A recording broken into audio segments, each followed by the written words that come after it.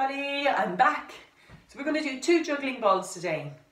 We're going to start off with a juggling ball in each hand, and we're going to throw one ball over the top and the other one's going to swap between my 2 hands at the bottom.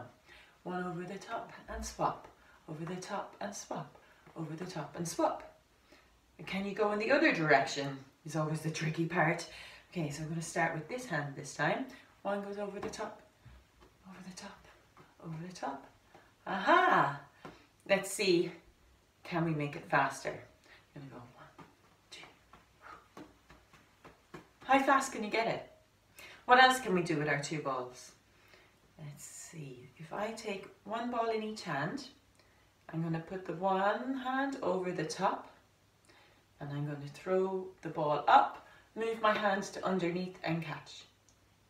Now this hand is underneath, this one's on top, so we can repeat. Let's see, throw this one over and catch underneath. Throw this one up, catch underneath. Catch, catch, catch, catch, catch, catch. It can get really speedy. It looks cool whenever you get it going quite fast. What else can we do? 2 balls, okay. We've got another couple of ideas. What about throwing 2 up at the same time? Yes.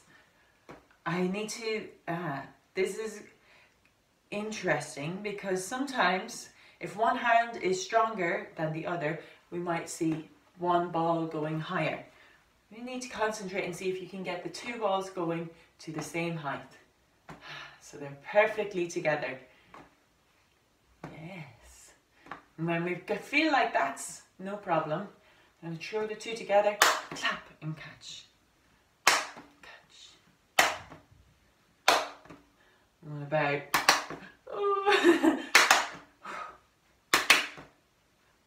And I still want to make sure the balls are going equal height. Cool. I don't know, maybe you can try something crazy. Where else could you clap your hands? Oh, I don't know if you saw, but I tried under my leg. Where else? I bet you could try lots of things.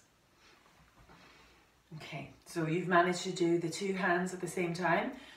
Next challenge. Let's see, we're going to throw, throw, catch, catch. Throw, throw, catch, catch. Throw, catch, catch. And then, don't forget about starting with the other hand. Throw, throw, catch, catch. Throw, throw, catch, catch. And like we did whenever we threw the 2 balls together, let's see if we can add a clap. So this is a little bit tricky. Throw, throw, clap, catch, catch. Throw, throw, clap, catch, catch. And start with the other hand. Throw, throw, oh, throw, throw, clap, catch, catch. Throw, throw, clap, catch, catch.